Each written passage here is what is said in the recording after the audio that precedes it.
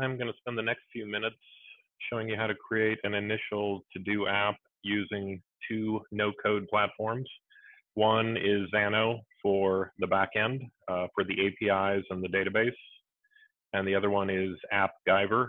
Appgyver is a mobile and web no-code development app. I'm going to go ahead and start at the very beginning, and the goal will be to just get to the point of attaching the mobile app to an API that gets me a list of to-dos from the back end.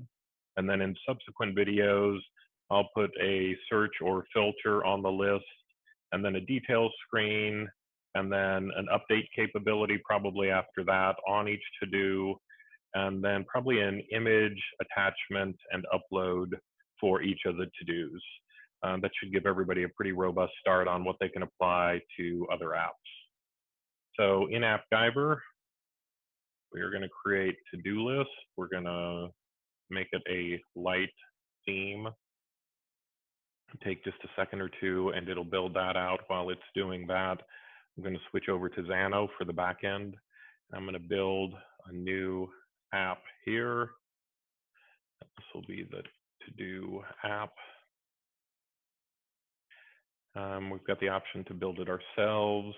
I'm going to go ahead and generate the to-do table right here. They default to the user table. I'm going to add the to-do table. As you can see here, automatically have it create the APIs for that table. We're going to do an email login. We're not doing any authorizations for a user yet. We'll probably pick that up in a later video as we build out more of the capability of the to-do app. So at this point, I have a backend for Xano. If you see here, the database is user and to-do. I'm going to build out some details on that in just a second. I'm going to work from data up to mobile app. So it'll be database, APIs, test that out, and then we'll go to the mobile app and connect those in and show them on the screen. Here we are with the initial starting point in Appgyver for the mobile app. I can see a list of the two pages. One is a global canvas. You can do app level activities in when it starts up, but we'll be working with most is a screen that will contain a list. It defaults to a headline and a paragraph, but I don't need those, so I'm going to get rid of them for now.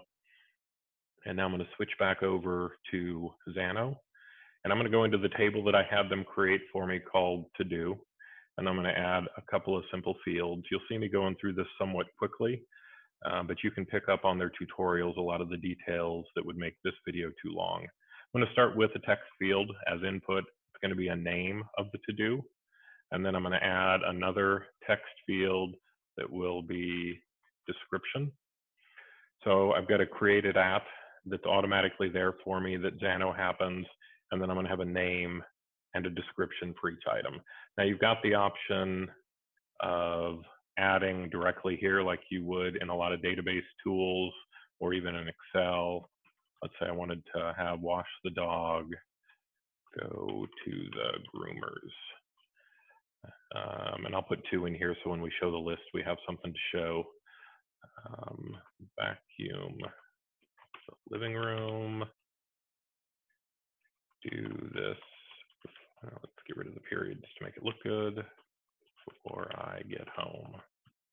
Okay, so I've got 2 to-dos in a Postgres database that is managed by Xano that is specific to my instance. So it's just my stuff, nobody else can see it. I'm not going to do anything with users at the moment.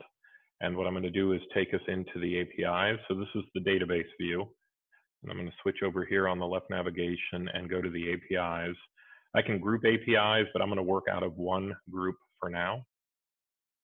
And here is the to-do items. And what I'm going to do initially is just make sure that the self-generated APIs do what I expect and give you a chance to see how to do the debug tool and test some of this out. So I'm going to do the get of a to-do, and this will be a query of all records in that table that we just created. So run and debug, and we're going to run that, and you'll see that I get my 2 items back. And if you wanted to, if you had problems with what you ran, you could go through and step through each of these and see what's going on.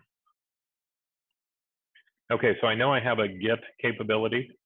All it does is query all records out of the to-do table and it gives me an output that is ID created at name and description, and it puts it in the to-do variable, which then down here is the to-do variable that we selected that gets passed back to the calling tool. And in this case, it's going to be Appgyver. So now I'm going to switch back over to Appgyver now that we have an API into a database with some data.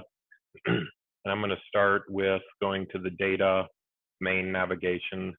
Once again, building data up into the mobile app. I'm going to add a data resource that is a direct integration, which is what Xano is in this case. And this is going to be to-dos, to-do list and such. And then what you need here is the resource URL that will be called by Appgyver to get the data. So I'm going to switch back over to Xano. And up here, they make it easy. I just click on endpoint URL and it copies the URL of this API into the clipboard, and I'll paste it there. So at this point, I've created the base setup for the data resource, and where I'm going to start is getting a collection. So I'm going to go into the get collection, and I don't need to change anything in here. I'm going to go to test and simply run test. And as you can see, I'm now calling from Appgyver through the API into Xano, collecting the 2 items that I created in the database and returning those. So to make it easy to know what variables to work with, I'm going to set the schema from the response. And now I have Appgyver recognizing for this data resource those 4 fields. So now I'm going to switch back to one layer up. One thing I'll show you that's kind of a trick thing here is if I try to click on empty page, it's not doing anything. But if you look in the upper right of the screen, you see the save button bouncing. You have to remember to save when you're leaving across main navigation points. I still to this day forget to do that on occasion.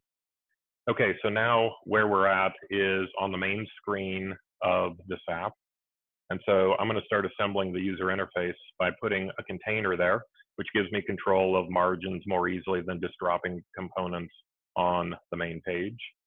And then I know I'm going to want this stuff to be scrollable. So I'm going to put a scrollable view into that container, and then I'm going to pick a list. Pretty common one is the large image list, and we'll drop that into the scroll view. So at this point, I have a page layout that I can see on the bottom right with a container that contains a scroll view that contains a list component. What I need to do now is create some variables on this page to support the data that I'm going to pull back through the API.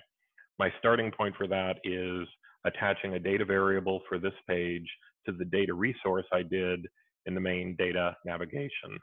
You'll see it right here, to do. That is the data resource I created. I create it here, come over and look at the variable type, collection of data records. That's what I want to use. I'm not getting a single item and I'm not creating a new item. So I'm going to save that. And now I'm going to introduce you to what is some of the data flow capabilities. When I add a data variable to a page, I automatically get a default flow that will call the API and load it into the variable that I just created. Now, by default, Appgyver gives you a delay mechanism here in the flow. So every 5,000 milliseconds or every 5 seconds, it'll make this call again. I'm going to go ahead and leave that for now, but a consideration you want to have is if you have a detailed screen of data where you might be doing edits, it's best to remove this delay, in my opinion, such that it doesn't automatically get the data from the server again and potentially overwrite what a person is typing in at that moment. On a list, I'd rather have it automatically refresh, so if people are adding things, I'll see them without having to refresh the screen. So now that I have a data variable set, I am going to switch back to the view, and I'm going to click on the large image list. You can click on it on the bottom right or visually here, whichever is easier depending on the type of component. First thing I need to do is attach that visual to the data variable that I just created on the screen. And you'll see here it is. We say to do and save. And now you'll see it recognizes that it's going to get multiple items back. So now that I have that attached, what I need to do next is attach the outcome of the property of data item in repeat. So since I'm getting back a collection and it knows that, it's going to let me pick this.